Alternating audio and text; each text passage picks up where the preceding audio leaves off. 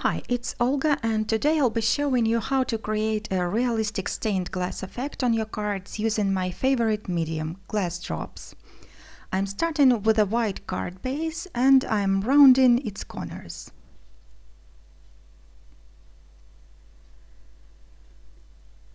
I'll be using these Gothic window dies by Poppy Stamps. We'll need 3 window casings and 2 lacy insets. Now I have to adhere my intricate die cut right onto the card base. I like using liquid glue. It's convenient, it's inexpensive, and it's super strong, but you can use any type of adhesive you prefer. Now to the fun part. I'm applying some generous amount of the medium onto the area that I want, and then I'm using the piercing tool to spread it until it touches the borders of a die cut. The raised lines of a die cut will help keeping our glass drops within the borders. Then I'm proceeding with the next color. This is amber, and it's the same process, squeezing it and spreading it. I can also add some more medium for more dimension if needed. I'll repeat the same steps with the next section. If there is an air bubble, I just pop it with the same tool.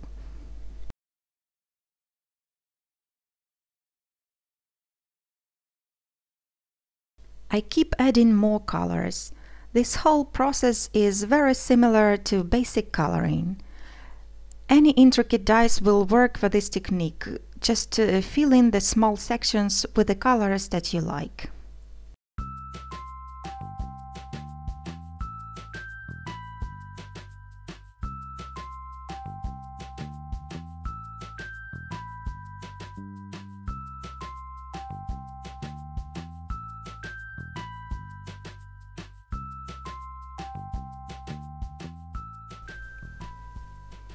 Now I have to let the card dry overnight in a horizontal position.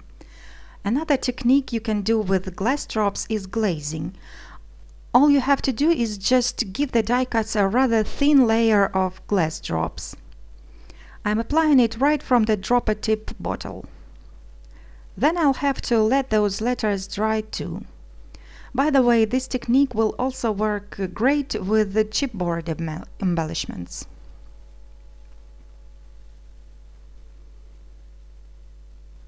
And here is the look of the project after drying. Glass drops are extremely glossy, but unlike enamel dots, they are also transparent, just like the real stained glass. I will use the acrylic block to line up the letters, and then I'll stick them down one by one.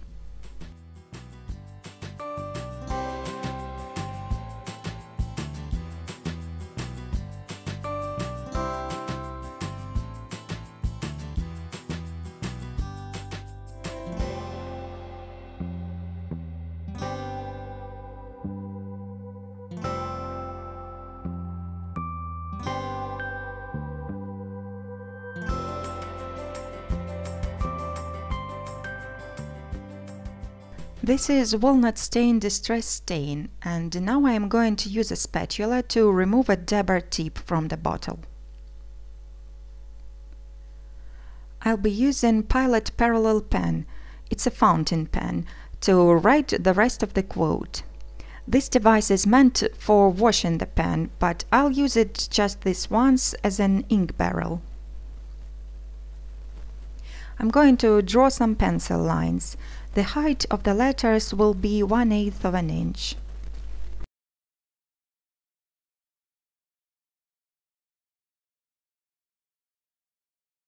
This pen has a flat nib, so I don't have to apply any pressure to make thicker or thinner lines. It all depends on an angle.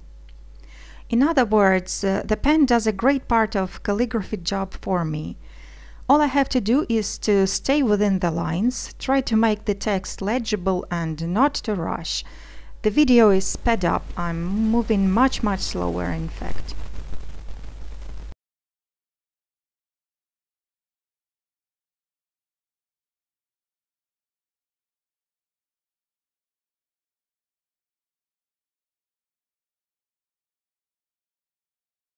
Now I am returning the excess ink back in the bottle. I like how distress stains work with the fountain pens. When the stain is completely dry, I am erasing all the pencil marks. I'm going to stick another window die cut on top, and this will hide all the imperfections. Now the white lines are totally crisp and clean again. I have made a triple layer window casing and I'm putting it on top. This wild stone texture at the background that you probably have noticed is actually an unsuccessful experiment. I didn't like how it turned out, so I moved all the elements to a new card base, and this time I'm going to adhere some stitched leaf die cuts to create a textured background.